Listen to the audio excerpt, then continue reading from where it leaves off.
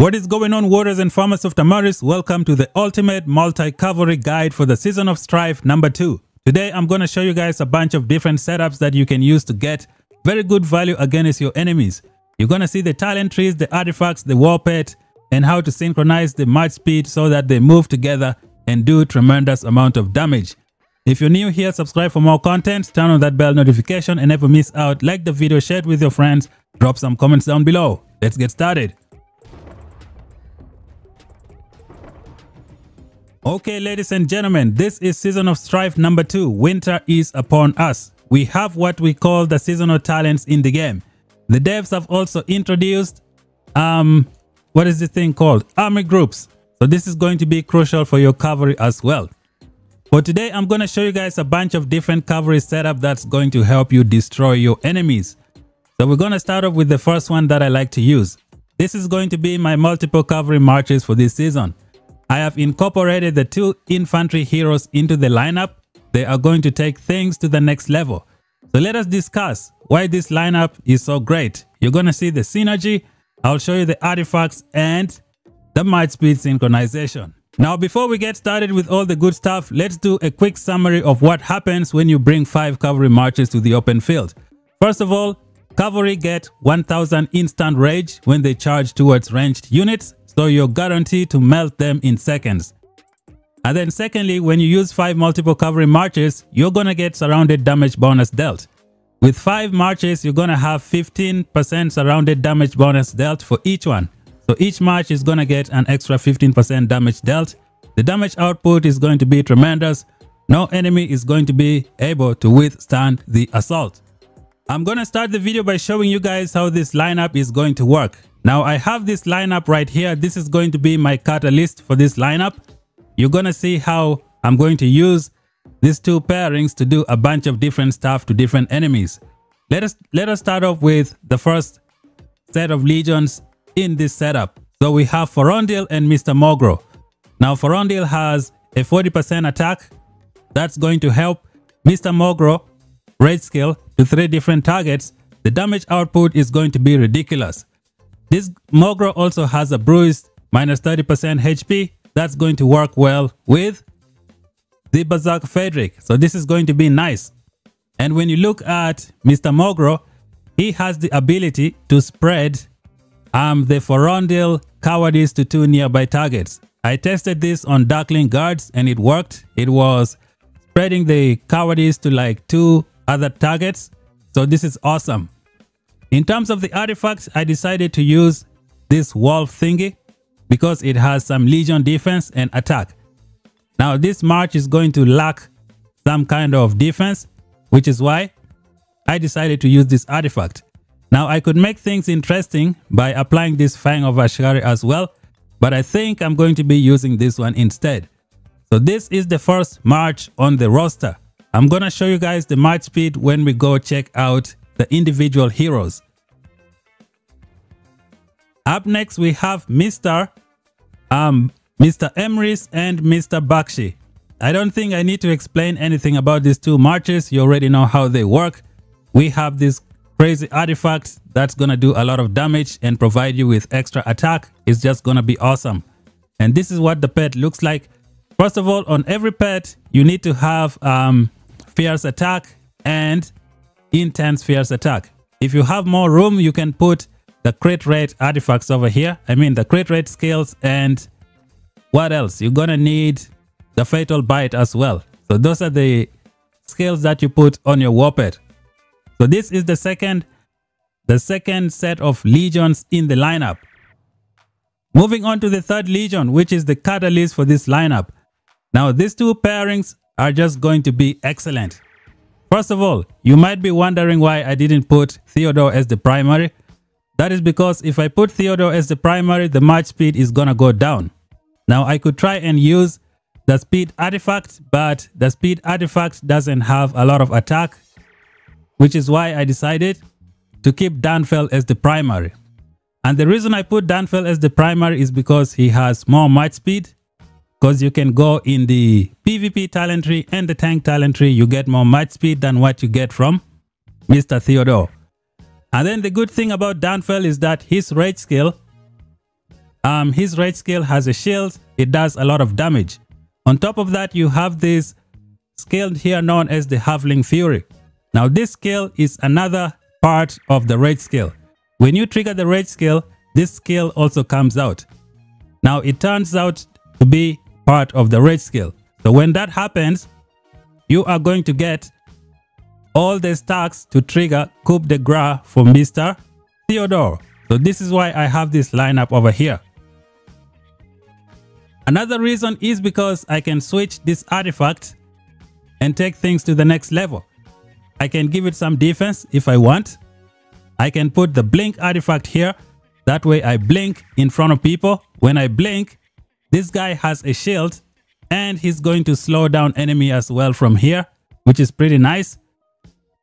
And so when I blink also, he has a chance to, you know, give some range resistance, which is going to be super cool. Theodore already has like defense bonus of 30%, which is going to be useful.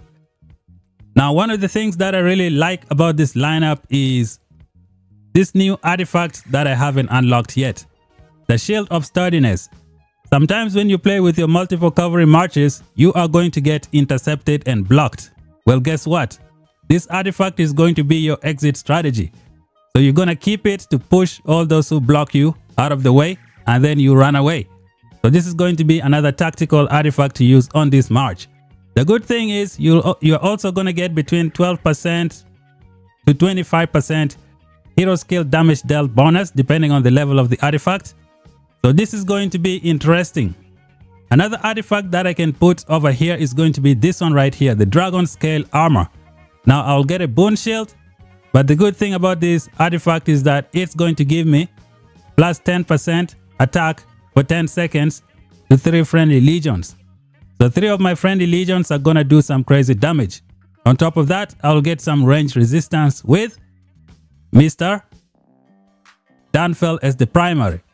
So this is going to be one of my catalyst march. It's going to be doing a lot for this lineup. So much to do over here. Now you can try and swap these two. If you do this, the march speed is going to go down. You'll have to lower the march speed of this march. So now we are done with these 3 lineups. Let's check out the next one, which is this one right here. I don't think we need a lot of explanation for this one because I just used this speed artifact to bring them all together. Now the march speed is going to be 54% for everybody you see here in this lineup. Now the pet that I'm using over here is this one. I am still working on it. I need to push this to a 2-star. I'm going to put what is this artifact called? I'm going to put Fatal Bite. I'm going to put Angry Roar. I'm going to put Fierce Attack. I'm going to put Intense Fierce Attack and just get more damage output. And then for this one over here, I decided to use my best pet, which is this one. This one, Advanced Moonrage, is going to do so much damage. The damage output is ridiculous, especially for cavalry. Now I put this one over here because this march is going to have a decent amount of attack. It's going to have a lot of attack, so that's why I have this pet over here. It should be awesome. And then last but not least, we have the infantry in the lineup. Skogul is going to be acting as the tank. The good thing is she has this skill known as the Guerrilla Tactics. While in the field, Legion gains 60% march speed every time they berserker charge, which means every time you charge towards any enemy, Skogul is going to be the first one to hit them. And when she hits them, you know, infantry can lower the march speed of enemies by 75% for 8 seconds. So that's going to be nice. Nika is over here to provide some kind of march speed to help out with this lineup. And the pet here, I think I'm going to switch this and put a Bruin Bear maybe. I'm still deciding on what I'm going to do with the pet for this one. So this is my lineup for the Season of Strife. It's going to be awesome. I'm going to be recording some gameplays. If you guys want to check it out, make sure you subscribe so you don't miss out. Let's go on to the next lineup. Okay, Warriors of Tamaris, my second lineup is going to be similar to the previous one, except this time I'm going to be using 5 cavalry. So this is the one that we just talked about. And this is the next one, which is 5 cavalry marches. It's pretty much the same thing. I just removed the Skogul, the infantry one, in case I want to go all cavalry. So everything here is also 54% march speed. This time I decided to bring Alistair and I put Nika over here. I have a lot of options I can use. I can use Kinara. I can use Tara over here. I can use Indis. It's just going to depend on what I want to get. I can also put Thaya if I want to. I have a bunch of different options to use over here. So this would be my other lineup in case I want to go full cavalry. A third lineup that you can try is going to be low march speed but heavy DPS. I think most of you will like this lineup. So this is also another new lineup that you can try for this season of Strife. It's gonna have low march speed but heavy DPS. What are some of the changes that we made here? This time we decided to get rid of Skogul and put Mr. Dunfell as the other infantry. So this is going to be like a high DPS infantry. It's gonna do some damage. Now I could have put Mogro here as a deputy, but it's gonna be 10% less march speed, which is something you don't want. If you are in the season of Strife with the mastery skills, then it would have been a different story. You could just put the Athea's Winged Embrace on Mogro and put Mogro here as a deputy, but that's not what we're doing here. So you're gonna have your infantry here for protection. It's gonna be Dunfell Nika, a lot of damage output. And then you have a bunch of cavalry commanders with the skill talent tree as the primary. The march speed is not going to be high, but the damage output is going to be great. You have Mr. Alistair teaming up with Mogro. Now, I don't know if Mogro is going to, transmit the cover from Alistair. That is something that I need to test. But yeah, this is going to be a nice lineup. And over here, you can put a bunch of different artifacts. You can put this, you can use something else that you really like. It's going to be up to you. So this would be a nice lineup to use for like low march speed, heavy DPS. It's going to be great. How about we check out some talent trees and then see the march speed synchronization for the lineup that we talked about. So this is my favorite lineup. I'm going to show you guys the march speed synchronization. They are all moving at 54% march speed. So let's start off with the first march right here. We have it's going to be Forondil and Mr. Mogro. So let's go to the talent tree and you see what is cooking. So this is Forondil. He's got a 20% march speed from here as the primary commander. So we got 20% march speed. We need to get 34% from the talent tree. We got 4 here. We got 5 here. We got 15. We got 10 here. You add them up, that is 54% march speed. Now over here, I picked up a bunch of different debuffs to help the Berserker Frederick do some crazy damage. Now mine is 2 stars and I can get up to 16 stacks for the Arrogance. It does some crazy damage. I need to pick up some more debuffs. I have 1 point left. I'm going to pick a debuff skill from here and that's going to be great. So this is the talent tree for Forondil, 54% march speed. So next one we had Emrys and Bakshi. So let's go to Emrys and Bakshi. We have Emrys over here. From his skill, we got 8% march speed. Now we go to the talent tree and try and make that 54%. So we got 6 here, we got 5 here, we got 15, 10, we got 10 here. You add them up together, that is 54% march speed. I decided to go in all the 3 different directions and get some hero skill damage. So this is what the talent tree looks like. I still have 1 point left. Not sure where I'm gonna drop it, but it looks like it might go somewhere here.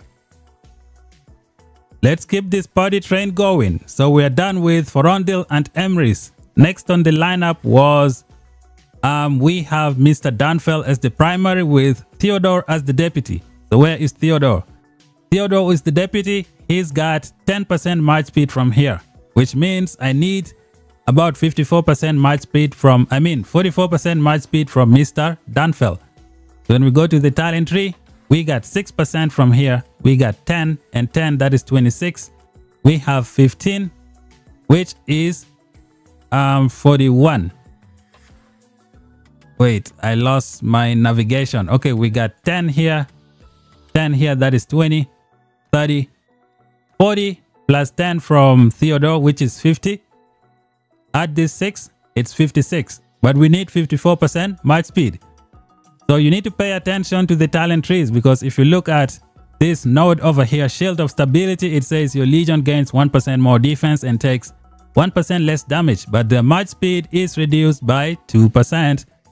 So I have total 56 and this one is reducing it by 2%. It's back to 54%. Now the 3 legions have 54% march speed. Next one on the list, we had Mr. Urag and Tobin. So I decided to put Urag primary and then take advantage of this speed artifact. Now if I don't want to use the speed artifacts, I can put Tobin as the primary and I just put another DPS artifact. But I want to take advantage of the skill talent tree. So from Mr. Urag, we have 8% march speed from here. We go to the talent tree. We need to make this all the way up to 54. But if you remember, we have 18% march speed from this artifact. So it's 18% plus we got 8% here, which is 26. We're going to come over here, grab 6 from here, which is 32. We got 15 from here, which is 47. And then 47, you add this 6, it's going to be 53. So this one is missing 1% march speed. I am still thinking of putting, there is this pet skill over here. I might have to switch my pets. The pet skill that I'm talking about is this one over here. It should give me that extra 1% march speed. Like I could use this pet and then put this wild agility to give me extra 1% march speed. What does a 1-star look like? As you can see over here, I get that extra 1% march speed that I need. So that is something I'm going to consider. But as of right now, they move together and they do things together. The last one in the lineup was Mrs. Skogul with Nika. So Nika here has a 10% infantry march speed from here. And then we go to Skogul and I show you her talent tree. You pick up every single march speed that you can get. So we got all the march speed, all of it. You're going to need all of it for the infantry to keep up. And then they are going to move together. So these are the talent trees for all the marches that I'm using. The march speed is 54%. The purpose of the cavalry multiple melee units that I have is to move fast and just catch up with anybody and wreck them right away. Also, get out of trouble. As I showed you guys with my Catalyst March, which is this one right here, I will be putting the Shield of Sturdiness to push anyone away. All who try to block me, push them away and then run and leave to fight another day. So I'm going to show you guys how this thing move together at the same speed. So they're all here, all 5 of them. Let me try sending them somewhere over here. Okay, let me click this spot. So they're going to be moving there. When I click over here, you can see how the march speed is synchronized. As you guys can see, all of them are going to get there almost at the same time. Just look at the time. The march speed is the same. This is what you need for your cavalry. This is what you need. So this, ladies and gentlemen, is the guide for the multiple cavalry that I have right now. This is the Season of Strife. We don't have any mastery, any season talents. So this is what the lineup looks like. If you're going to be playing the season with the mastery skill, it's going to be a little bit different. Now we also have these army groups that was added. I'm going to try and see if I can incorporate this army group into my cavalry lineup. As of right now, I haven't picked anything yet. I'm going to wait until our level 1 pass is open. I'm going to fight without picking anything. I want to see what my enemies are having. Another reason I haven't picked is because I want to save my 1 reset for later on and use it in the battle preparation towards the end of the season, especially if we end up winning early or losing early. It's just going to depend on what's going to happen. So this is the plan. This is the guide for the multiple cavalry as of right now. If you're new, subscribe for more content. What do you guys think of this lineup? Let me know down below. If you got some more tips and tricks, comment them down below. If you're new here, you know what to do. Until then, see you guys in the next one.